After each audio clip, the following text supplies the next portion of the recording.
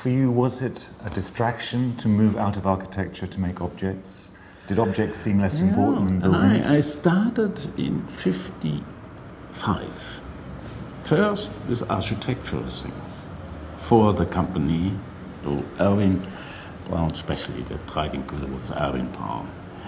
And Erwin was always thinking on new buildings for employees and exhibition for the new products, new buildings. That was my first objective.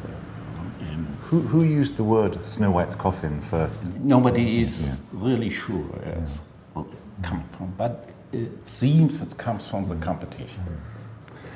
And it was with this glass cover.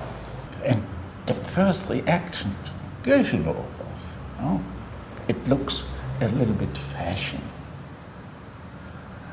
But nobody, I suppose, Göschel, but nobody at Braun, Arthur Braun, was thinking that becomes normal for every phono. Incredible, for 25 years, today. the complete, yes. Nobody had this idea. What was the reaction when you first showed this?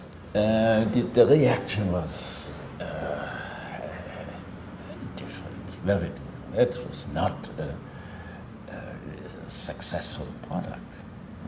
It was a big shock, it was too radical? It was a shock. But at last coming out was that Braun, I told you that Braun was not very well known, even in Germany.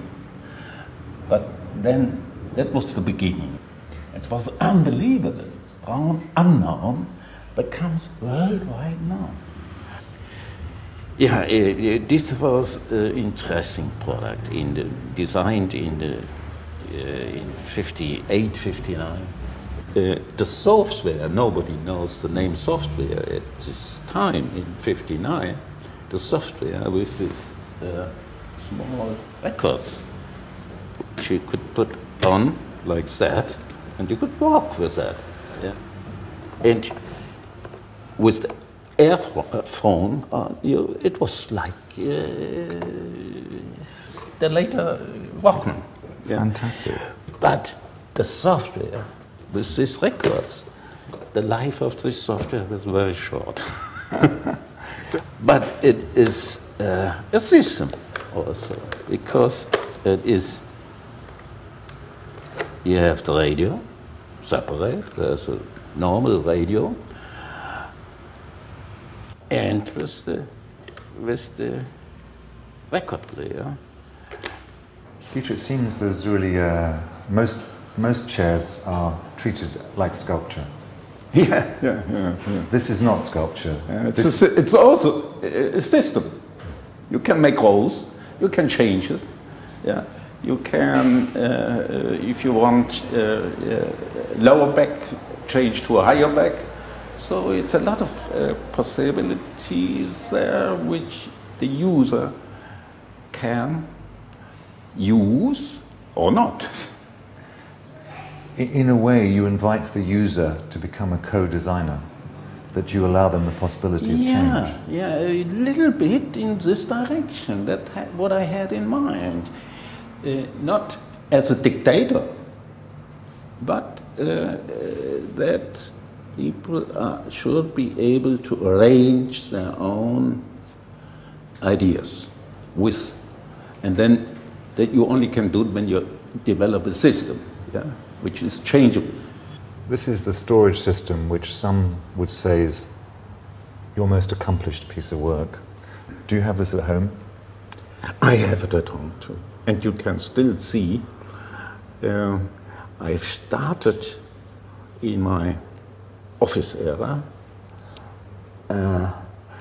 with only one row with the metal chairs. And later I add something because one book, more books coming, and so I add something, and you can see the difference, because also the improvements.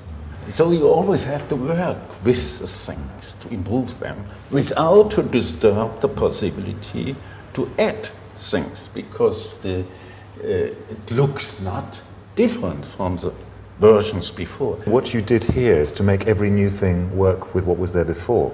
But the model now is when you have a mobile phone, each new one has a power cord which you cannot use with the old one. Yeah. But still, all this is to make you throw it away. This is as modern now as it was when you made it. Yeah, I think so, because it is timeless.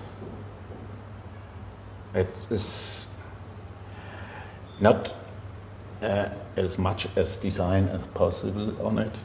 It is as few design on it, and that makes it timeless. It's impossible to say when this was made, really. Yeah, that makes things timeless. What is the secret of this design? Maybe the secret is less but better.